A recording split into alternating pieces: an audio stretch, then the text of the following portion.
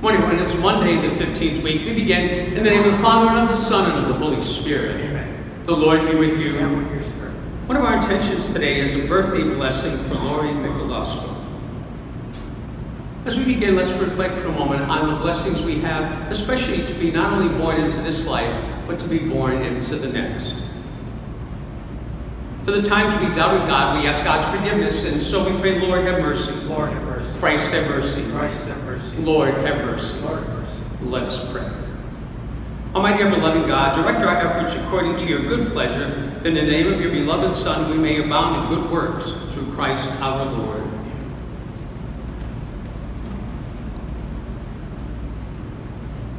A reading from the book of Exodus. A new king who knew nothing of Joseph came to power in Egypt. He said to his subjects, "Look how numerous and powerful the people of the children of Israel are, growing more than we ourselves. Come, let us deal shrewdly with them to stop their increase. Otherwise, in time of war, they too may join our enemies to fight against us, and so leave our country." Accordingly, taskmasters were set over the children of Israel to oppress them with forced labor. Thus they had to build for Pharaoh the supply cities of Pithom and Rameses. Yet the more they were oppressed, the more they multiplied and spread.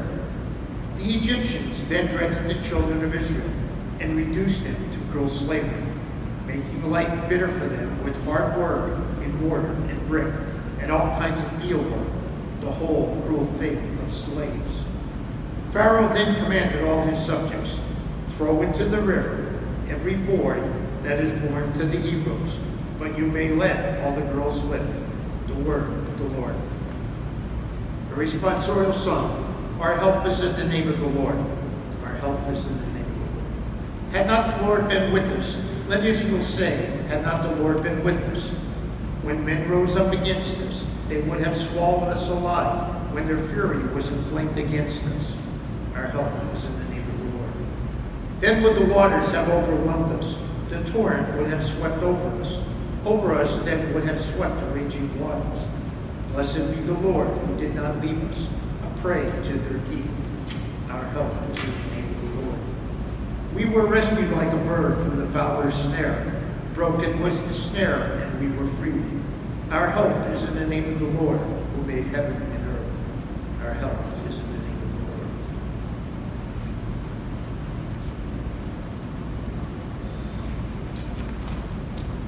My friends, may the Lord be with you. And with us. Let us be attentive to this reading of the Holy Gospel according to Matthew.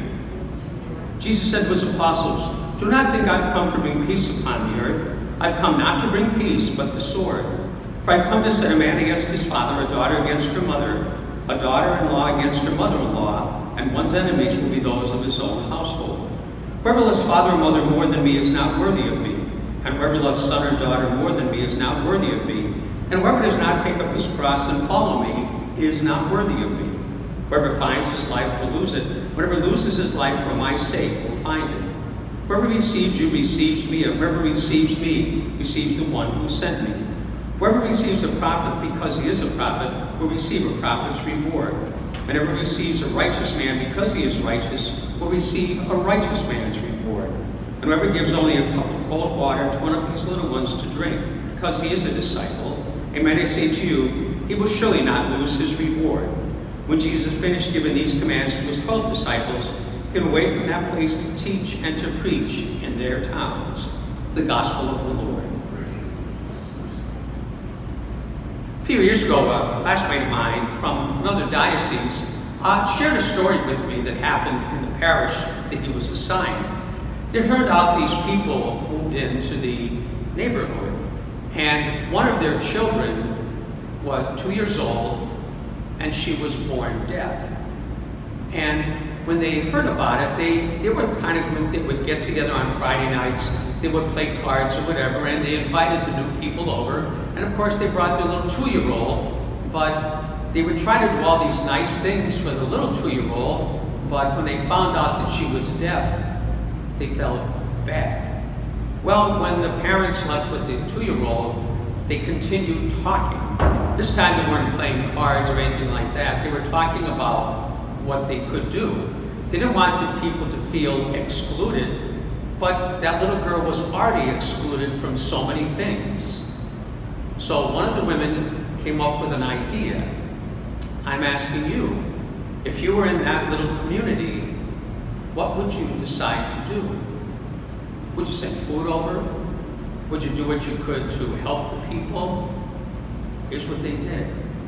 They decided that on Friday nights, instead of playing bridge, they hired a tutor, someone who would tutor them in sign language. And so they learned to communicate with that little girl, and as that girl continued to grow, she probably never felt excluded. She probably never felt unwanted, because those people met her where she was at. And that, I think, is what the gospel message is always all about. God bless. For the opportunities we have to help rather than hurt others, we pray. For children, we may teach them, watch over them, guide them, and learn from them, we pray. For those who have the gift of speaking to children who can no longer, or adults can no longer hear, we pray. And we ask all of this through Christ our Lord. Blessed are you, Lord God of all creation, through your goodness we this bread to give you, which earth has given and human hands have made, and will become for us the bread of life. Blessed are you, Lord God of all creation, through your goodness we this wine to give you, fruit of the vine, work of human hands, and will become our spiritual drink. Friends, let's pray that our gifts will be acceptable to God, our loving Father. May the Lord accept the sacrifice in our hands for the praise and glory of his name, our bread and good paths of the church. Accept our offerings, O Lord, and in sanctifying them, grant that we may profit us for salvation through Christ our Lord. The Lord be with you. Lift up your hearts. Let us give thanks to the Lord our God. Father, grant that we may always participate worthily in these mysteries through Christ our Lord. And so we join our loved ones in heaven as we pray this hymn of unending praise. Holy, holy, holy Lord, God of hosts, heaven and earth are full of your glory. Hosanna in the highest. Blessed is he who comes in the name of the Lord. Hosanna in the highest. You are indeed holy, O Lord, the font of all holiness. Make holy, therefore, these gifts we pray by sending down your Spirit upon them like the dewfall, so that they may become for us body and blood of our Lord Jesus Christ. At the time he was betrayed and entered willingly into his passion, he took bread and giving thanks broke the bread, gave it to his disciples, saying, "Take this, all of you, and eat of it, for this is my body, which will be given up for you." Similarly, when supper was ended, he took the chalice, once more giving thanks, gave it to his disciples, saying, "Take this, all of you, and drink from it, for this is the chalice of my blood, the blood of the new and eternal covenant, which will be poured out for you and for many for the forgiveness of sin. Do this in memory of me."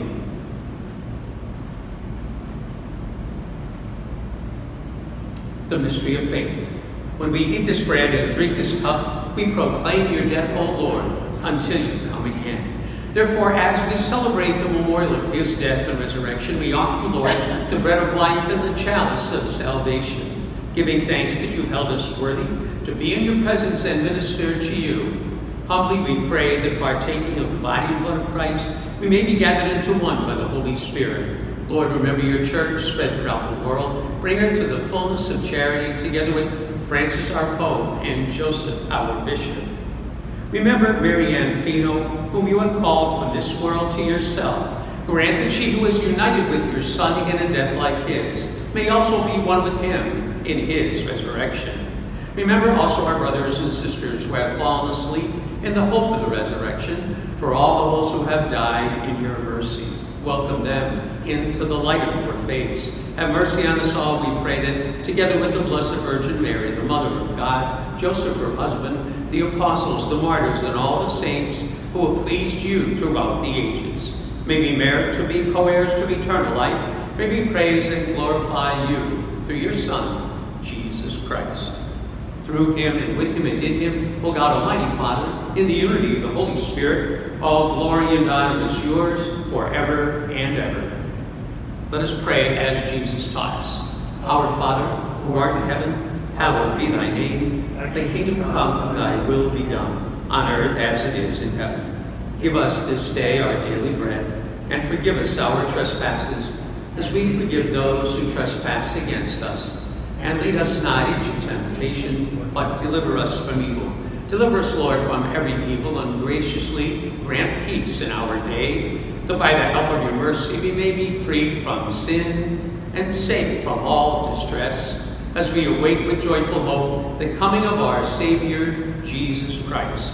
For the kingdom, the power, and the glory are yours now and forever. Lord Jesus Christ, you said to your apostles, peace I leave you, my peace I give you. Look not on our sin, but on the faith of the church, and graciously grant her peace and unity in accordance with your will, who will live and reign forever and ever. Amen. May the peace of our Lord be with each one of you. And with your spirit. Let's offer to one another a sign of God's love. Lamb of God, you take away the sin of the world, have mercy on us. Lamb of God, you take away the sin of the world, have mercy on us. Lamb of God, you take away the sin of the world, grant us peace. Behold the Lamb of God. Behold him who takes away the sin of the world. Blessed all those called to the supper of the Lamb. Lord, I am not worthy that you should enter under my roof, but only say the word, and my soul shall be healed.